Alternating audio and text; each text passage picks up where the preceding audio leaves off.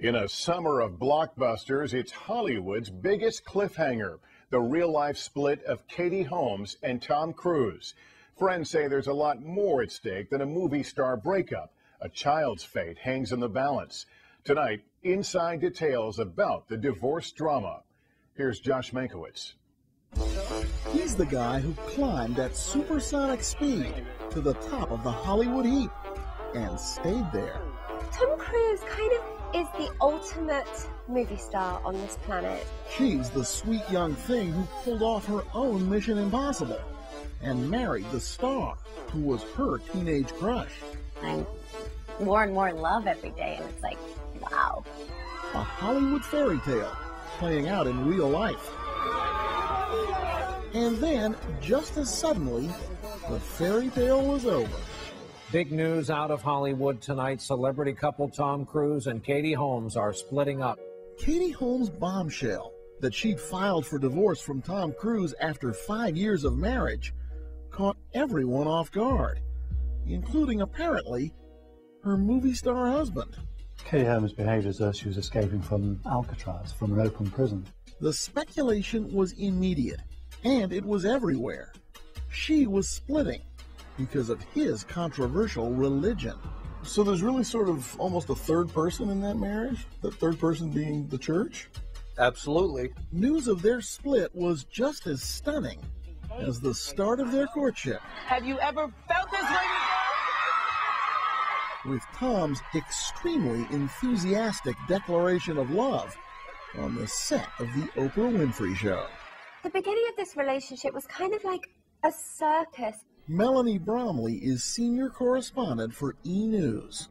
It was unbelievable. It went from 0 to 60 in the quickest amount of time. The year was 2005, and Tom Cruise was not just professing his passion for Katie. He gushed about Scientology, too. The word Scientology means knowing how to know. Do you want more people to understand Scientology? Would that be a goal of yours? You know what? Absolutely, of course. Cruise had been a Scientologist since his first wife, Mimi Rogers, introduced him to the church. And he, in turn, introduced his second wife, Nicole Kidman, to Scientology. By the time he met Katie, he was the church's celebrity-in-chief. When you want to put a face on that organization, a very public celebrity face, then Tom Cruise is that person. For the moment, Katie, who'd been raised Catholic, seemed to embrace Scientology. I have looked into it myself, and I really like it, and I think it's really wonderful. Have you tried any sessions at all, or any auditing or anything like that? Yeah, and it's really, I feel like I'm bettering myself. Yes, there were cynics who said the romance was all for publicity. After all, a pretty young wife didn't hurt Cruise's appeal with younger audiences. For Katie's part, Batman Begins was on the big screen, and she looked good with a megawatt star at her side. The most extraordinary thing happened to me one day in April, and I met Tom, and I'm just so happy.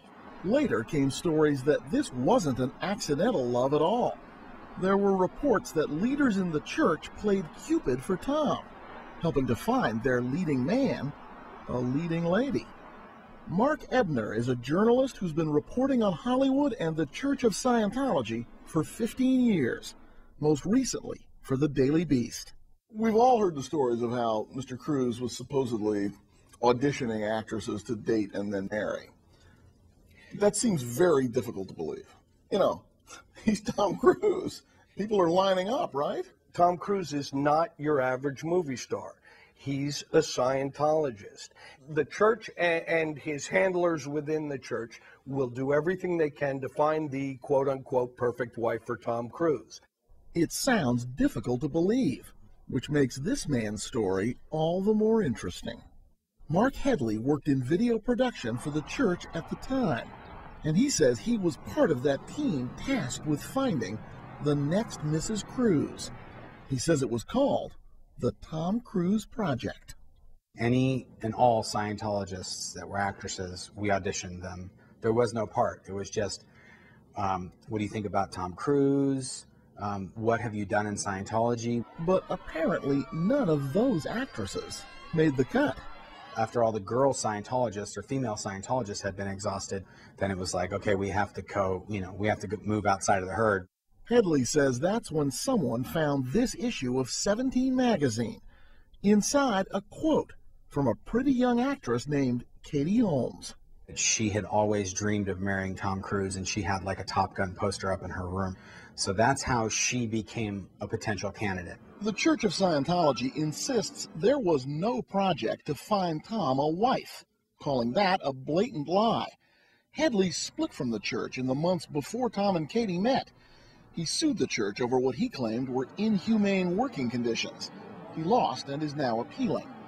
The church accused Headley of attempting to embezzle funds. Headley denies the allegations, and no charges were ever filed. Hey, Mr. and Mrs. Cruz. But whatever the backstory, Tom and Katie did end up together, and at least for a time, Katie seemed to be more than happy to be, in effect, the First Lady of the Church of Scientology. Wherever she was always with a Scientologist. Katie was often photographed with a church spokesperson nearby. It wasn't something that she was offended by, it was a part of her life, and this was what being in love with Tom meant. Some people thought it was becoming too much for Katie. Scientology was effectively the third wheel, the third person in the marriage. Andrew Morton wrote a biography of Tom Cruise in 2008, and he's written that Katie's family watched with growing alarm as the once vivacious woman became increasingly subdued. She looked kind of dull-eyed, she looked distracted, and when she was asked questions, she said, oh, everything's magical. So she was being turned into this kind of Stepford wife, and people set up a website saying freekatie.com. Free Katie? That was just a website. She was working on a plan. Coming up. My situation was pure hell. What's leaving the church really like? A cautionary tale from someone who was inside. When Dateline continues.